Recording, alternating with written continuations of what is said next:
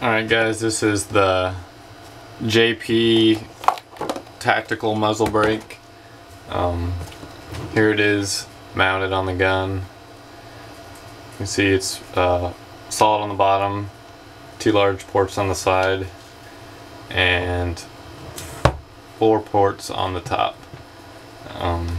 Here it is compared to your standard A2 flash hider. This is the packaging that it comes in. It's kind of the back. And it comes with like instructions and a little info card. This is my original crush washer, and it comes with some foam earplugs, pink and yellow.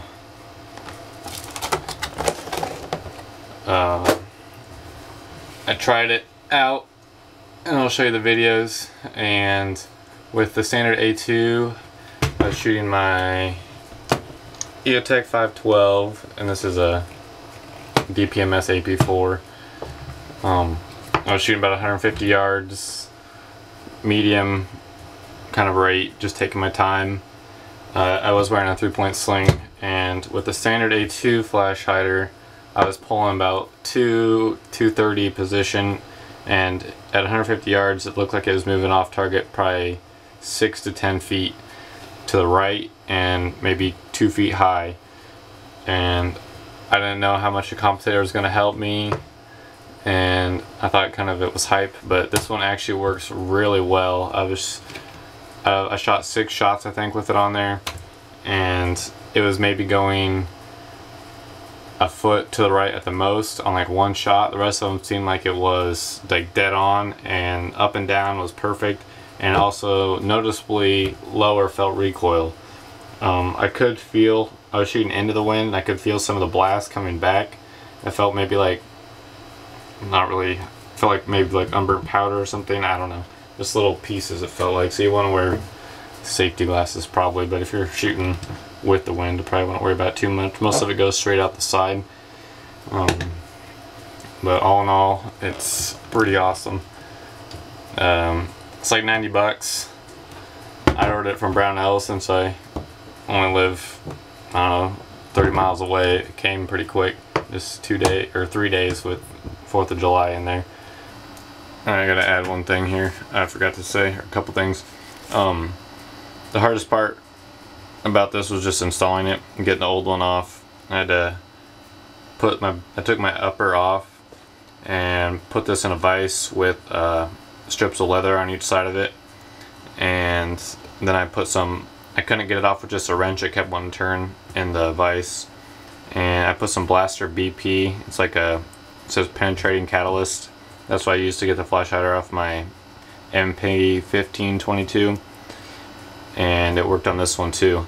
And just let it soak in for 30 seconds or a minute, and then stuck a wrench on there. Oops, flashlight came on. But it left a couple little marks from the wrench.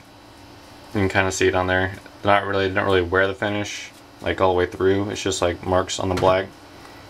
And then the other side's not as bad. There's just one small one, but it's not really a big deal. And the other thing is you can make this bias for left or right hand. I didn't do it, but it says here you can drill a hole in the flat portion right here, and drill, like it says, 3/16. And if you're right-handed, you put on the right side, left-handed, you put on the left side, and that's supposed to kind of push it to counteract the pressure you're putting on with your offhand. But it seems really good the way it is. I might shoot a little more on the side, but maybe make a smaller hole in 3/16. I don't know if that much is necessary, but or maybe just start small and work your way up and see how it works. So that's all. On to the videos. Alright, this is the standard A2 flash hider.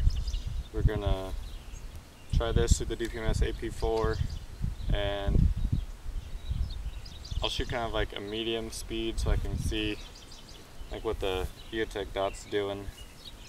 I'll just pick a spot out in the field and shoot at that and try to keep it on there. See how hard it is with just the standard one, and then we'll compare it to the JP next. We got 6 rounds.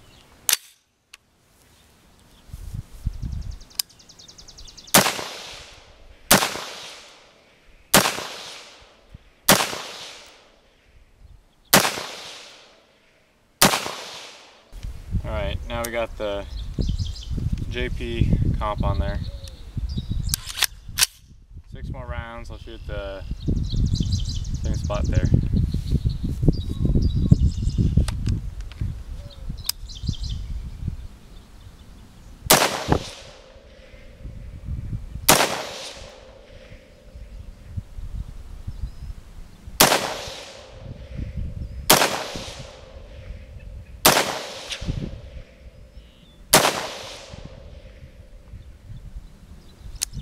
That's crazy, it actually works.